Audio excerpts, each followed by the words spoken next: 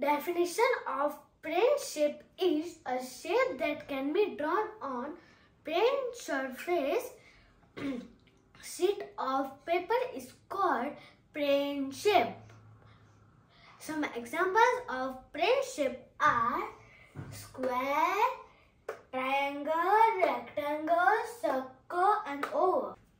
Now what is side, what is vertex and what is diagonal? The definition of side is a straight path that makes a part of a shape. Now definition of vertex. A vertex or corner is where two sides meet. Now what is diagonal? So the definition of diagonal is the line joining to the opposite vertices is called diagonal.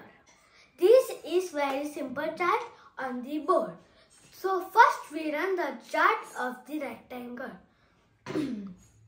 Rectangle have 4 sides.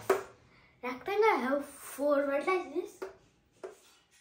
Rectangle have 2 diagonals of equal length.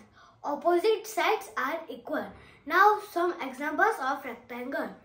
Door, blackboard, envelope.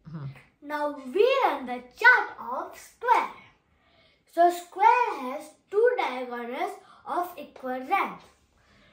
Square has 4 sides. Square has 4 vertices. All sides are equal. Examples are ruler board, handkerchief, etc. Triangle. Triangle have 3 sides. Triangle have 3 vertices.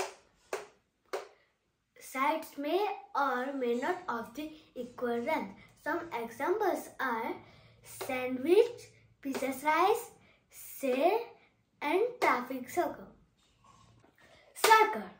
Circle has no vertices. Circle has no sides.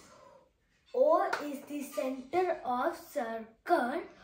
OA is the radius, the distance of any point on the circle from the center.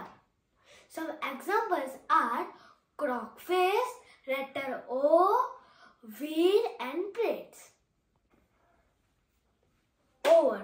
No vertices, no sides. Some examples are carpet, egg, balloon and rugby ball.